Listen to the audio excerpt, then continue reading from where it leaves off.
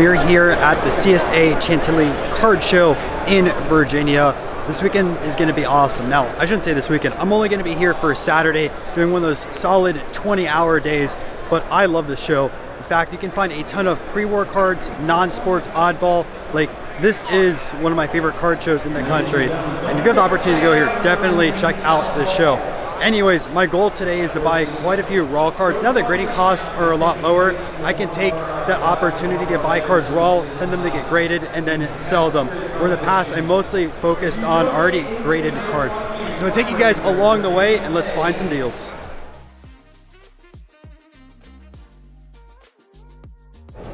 Okay, take a look at your Pee Wee Reese. Sure. You take 160 on it. You have 200. Let's do like 175. Let's do 175. I got it.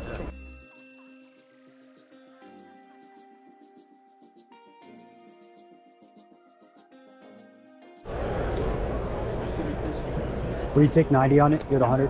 This is the last and final call for photo ops with Michael. Beck, again, they're getting to be more last and expensive. final call. He doesn't have a ton of autos. Huh? He doesn't have a ton of I know autos. he doesn't.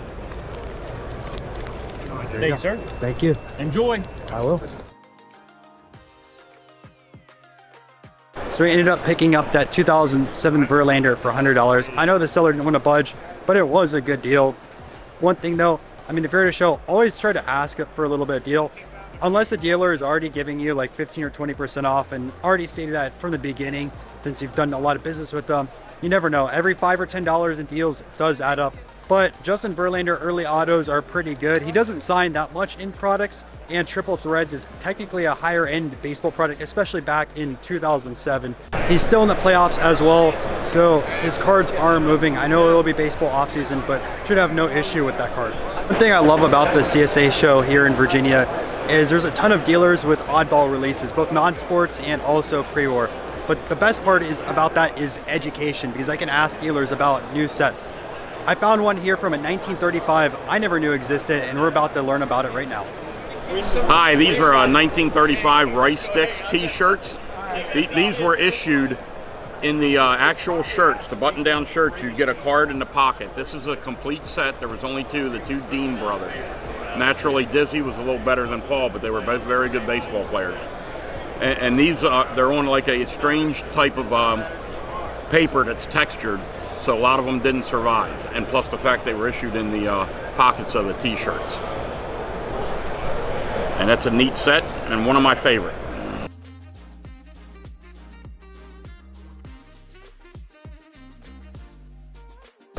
What do you guys have on your 55 mantle? 450. 450? You did do 425? Yeah, that works. Awesome. Let's do it. The Breakout. How's it going? Great content, bro. Thank you, I appreciate it. That was one of the easiest negotiations I think I've heard all day. That's all? I missed half of it. Like, No, that was it. I just how said, much is that? 450, take 425, yep. that's how I do it though. Make it easy for people.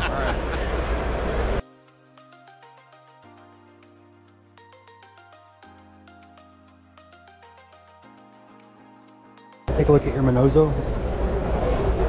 Your 54 Bowman. I'm sorry. Point it to me. These are not my cards. Oh, no worries. Yeah. Are you over there? Yeah, well, we're both together, but these are his cards. Got it. Okay.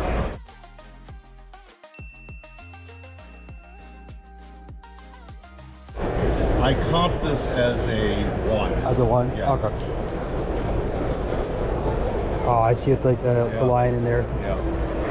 I think it's a 10 line, to honestly tell you the truth. So, Yeah, can I take it out? Can you take 175 on it? 180. Let's do it. All right. So this maze was a no-brainer buy. There was definitely an indent on the card, taking a look at the light. But I mean, I paid under what a 1 goes for. So with grading costs being about $20 a card, I'll send it out. Probably expect like a 1.5, maybe a 2.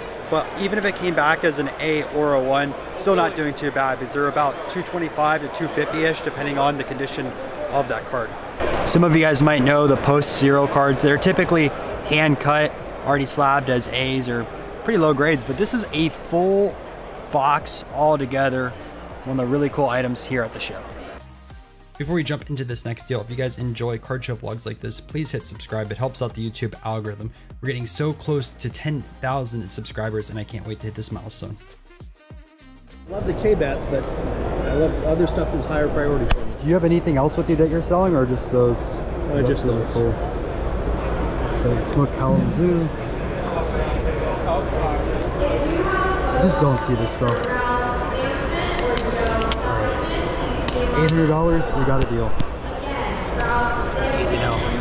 Here with the collector connection, and they have such a unique piece of baseball history. I'm not going to talk about it. I'm going to let the guy over here tell you about this. This was really cool. It stopped me on my tracks. We have Spirit of the Times from 1858. There was a 3-game series between the All-Stars from Brooklyn and the All-Stars from Manhattan. And those 3 games are considered the precursor to professional baseball as we know it today. They were the first games that admission was ever charged to.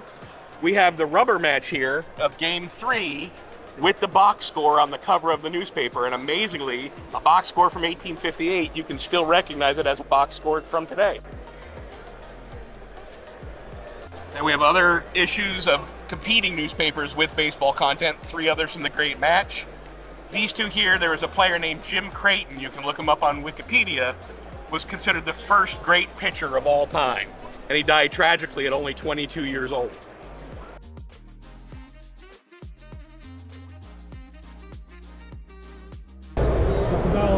Can you do 50 on these 3?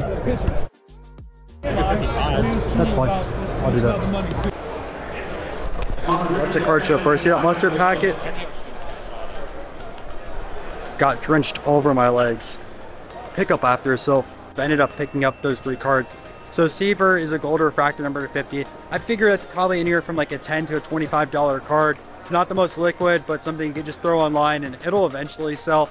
Those 2 Boston cards, I'm setting up in Boston next week, so Pedroia always super popular up there. I see those cards in showcases. That one was numbered to 10. Figured it's either gonna be really good trade bait or something that I can sell. And then John Lester also, I believe, won 1 or 2 championships in Boston. Correct me if I am wrong, but that was also an early triple threads. I think it was $15, so pretty easy deal there.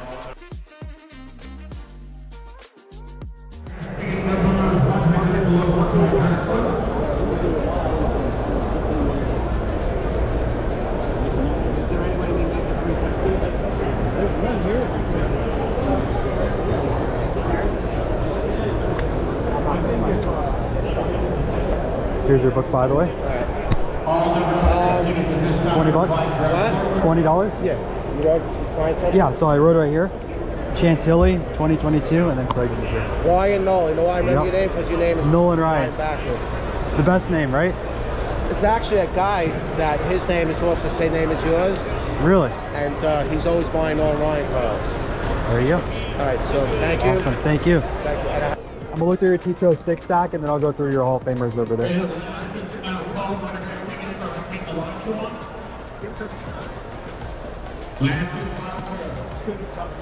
Thank you.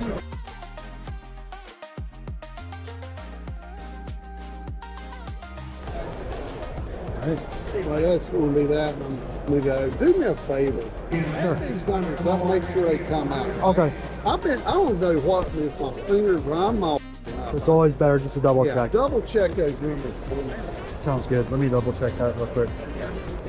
So we ended up doing 6,800 for all of this stuff. Wait till you guys see the huge lot that we picked up. So these are the ones at the very end right here. So those are here, right? Huggins, Baker, Hornsby, and also other There's Tinker, Yep. Sister, Hornsby, Alexander, Wall, 33, Collins and Hornsby, E220 Hooper and Frisch, W502. a huge W575, or not 575, but a huge large. Gosling, Glenn, Frisch, Zeri, Rice, Winter, You're good. Bennett, They may be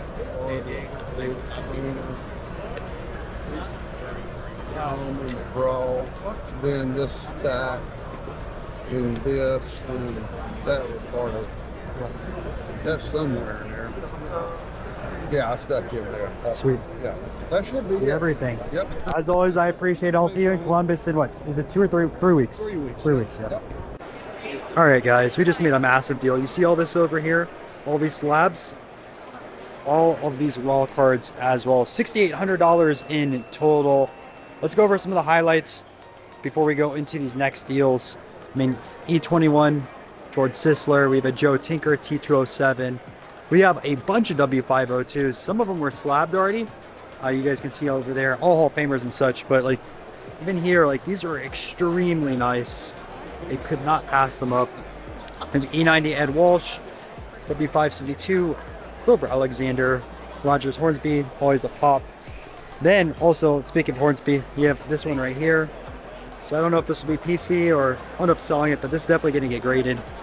Just all those and just a ton of Goudies. And all the backs are perfect. Some of these have creases as well. There's that. Walter Hagen. We'll see if I can upgrade. I have a 7 in this, so we'll see if I can get higher than a 7 or not. And then E93 and another E90, but really incredible haul at the CSA Chantilly show. That last lot purchase was perfect. I think there's about 40 cards in total. Probably 60 to 70% of it was raw vintage. But like if you look at some of those pre-war cards, obviously there's some beaters in there. There's some hand-cut cards that might end up getting an A, whatever. But a lot of those things look like they could be in that mid-grade 3 to 5 shape. And when you're talking about 100-plus-year-old cards, you can't pass that opportunity up. That dealer, Will over there, I buy from him all the time at card shows. Always great to deal with. So 6,800, can't go wrong. How's it going? Absolutely, yeah. I love it. We watch it all the time. Thank you. Usually my son's with me. I'm not used to selfies. That's all right. There you go. This is cool. Hopefully I did this right. You did it. My son, we watch it all the time. I really said, appreciate you think he's going to be there? He goes, no, he's not going to be at Chantilly. Yeah. Are you here tomorrow too? No, I'm doing a 20-hour day. Just here all day, fly in, fly out, everything Man, like that. I love your stuff. Thank you. It So cool. Thank you. I really appreciate you watching the videos. Oh, we love it, man. All right, so I got your 2 slabs. Here's everything besides the money. I'll have to do Venmo or PayPal for that. Okay, that's fine. Unless I can pawn the rest of this vintage off on you. Those will be good. That's awesome. Right here.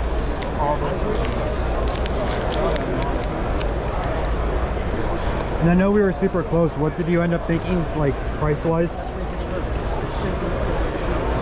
When you said 150 cash, you're good with that? that Okay. seems close enough. Sweet. But if you'll take any more of my vintage, I'll give you more of that in trade. You have vintage baseball or? Yeah, just the stuff I showed you.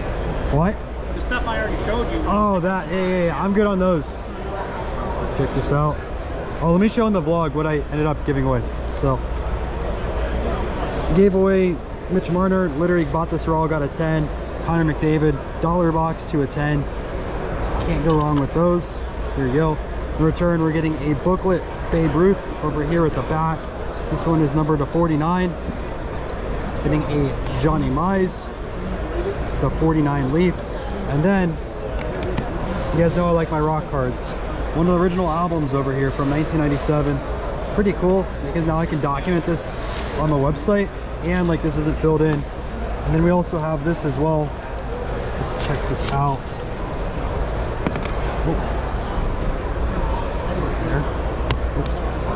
Things are just like flying out of this right now. It's to make it into like a real like binder. Oh, is that what it is? Yeah, that's for like, so the one is for the stickers and that's for the cards. Oh, okay, so stickers in there and then cards in here from 1997. But like, this is great for documentation because none of that is out there. You guys can see the list over here. This is from Argentina to my knowledge, but really, really cool. I don't think I can bring these on the plane though, because they're gonna be like, what is this? Shanks. Another quick deal, $225. We got this Willie Mays as well as Ted Williams, and another Willie Mays 58s on both these, the All-Stars, and we have a classic 1956. Now the 56 you can't see on video, but it does have a few different creases, so that's why that is price tag of that one, but these weren't too bad. That's it for the Chantilly card show. We spent about $9,000 today. Ton of great pickups.